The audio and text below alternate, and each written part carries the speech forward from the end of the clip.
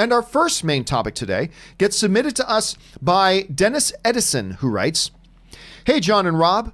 I know you talked last week about James Cameron and Tim Miller had a rocky time making the new Terminator movie, but I wanted to know if you saw what Miller has now publicly said, that he'll never work with James Cameron again. This is the second significant bridge that he has burned after departing Deadpool franchise because Ryan Reynolds wouldn't give him total control. What do you make of all this?" All right, thanks a lot for sending that in, Edison, or Dennis, I should say. And yes, Tim Miller, who did such a great job with the first Deadpool movie, but it's come out in interviews in recent weeks that ultimately the reason he left was that Ryan Reynolds wouldn't give him total control of the film. Okay, so now he's left. We heard from James Cameron last week that Cameron and Tim Miller battled a lot over Terminator. And Cameron said, but you know, that's the creative process. You know, there's blood on the walls, but that's the creative process. Well, now Tim Miller has been asked if he'd ever worked with Cameron again. And this is what Tim Miller said. He said, "I can say no. But it has nothing to do with whatever trauma I have from the experience. It's more that I just don't want to be in a situation again where I don't have the control to do what I think is right. I just got an email last week from Jim who said, I know we clashed a little bit. I put it all down to two strong, creative people with differences of opinion, and I think it made the movie better. I'll be back in LA in December. Let's go get a beer." And that was James Cameron writing to Tim Miller, which, by the way, side note, kudos to James Cameron.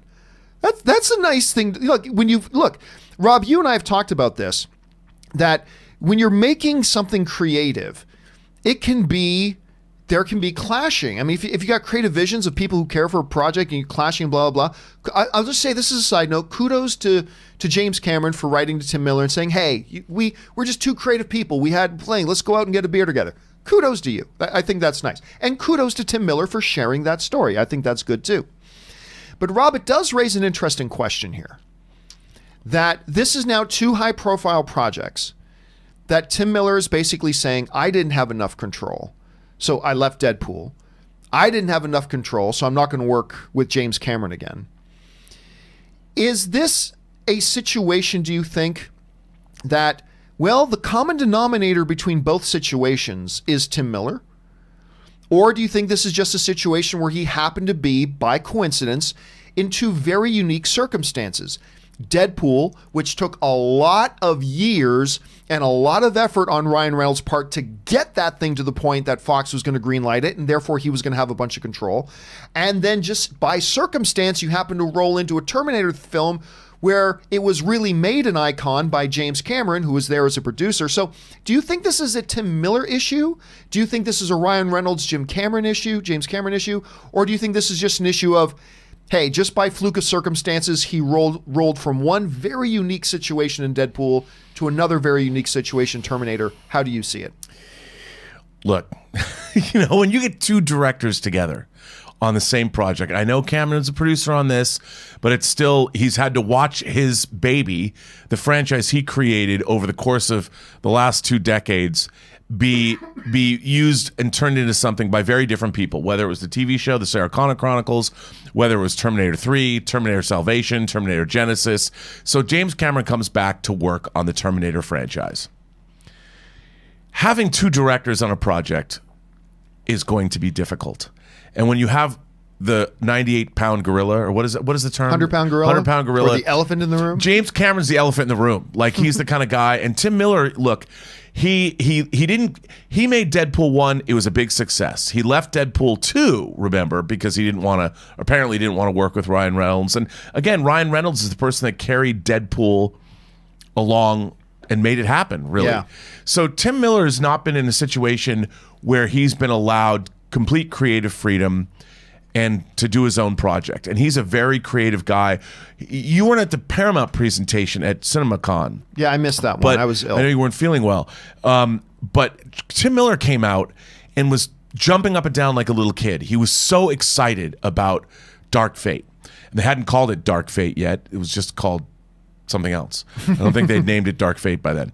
And he was very excited, kid in a candy store. So between April and now the release, a lot of time to work on a film. So I'm sure that's when the blood was on the wall. But I don't blame Tim Miller for not wanting to be in a situation where, as a director, he is no longer beholden to others, because what then happens is he can't finish doing his job. And I think that's been frustrating for him on both of these occasions. And I don't know what a Tim Miller only Terminator movie would have looked like. It might have looked different. And in Tim Miller's mind, he probably thinks it might have been better. And who knows, maybe it would have been. But you gotta admit, though, with very few exceptions,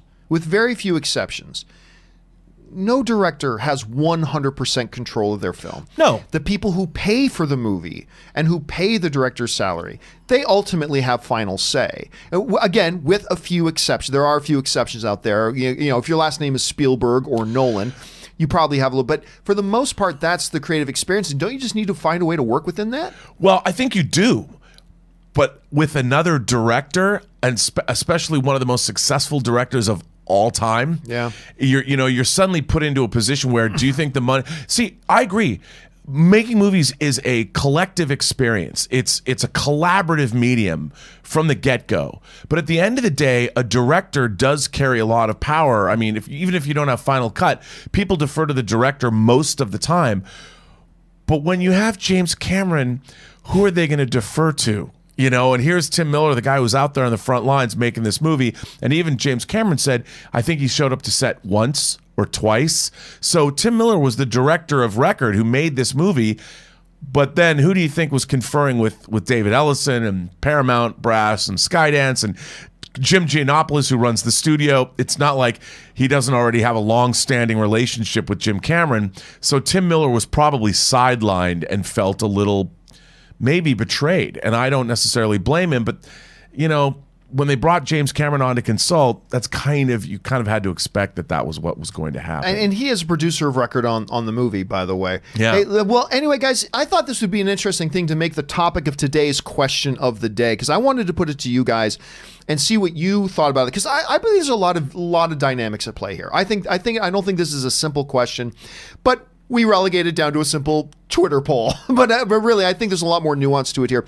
But I simply asked you guys, with the John Campea Show question of the day, Tim Miller has now departed 2 franchises in a row over feeling like he wasn't given enough control. Deadpool and now Terminator.